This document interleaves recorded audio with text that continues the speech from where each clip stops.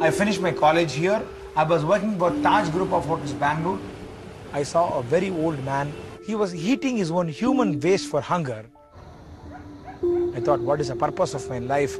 What am I going to do? In a star hotel, I feed all my guests, but where in my hometown, there are people who are living even without food. I quit my job and I started feeding all these people from 2002.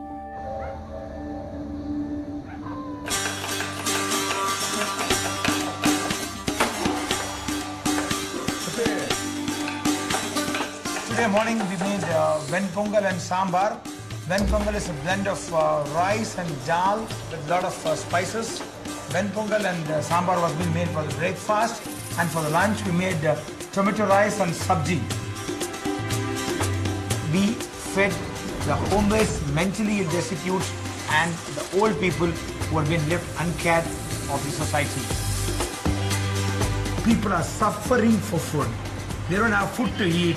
If you don't give them food to eat, they will die out of human hunger.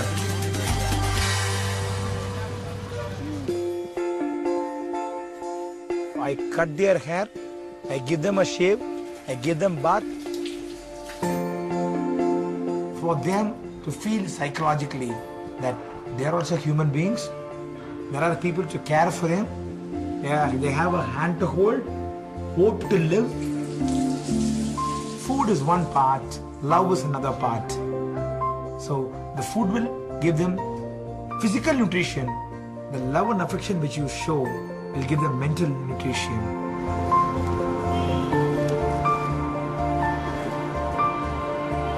Being a Brahmin community and an Orthodox family, there were a lot of objections.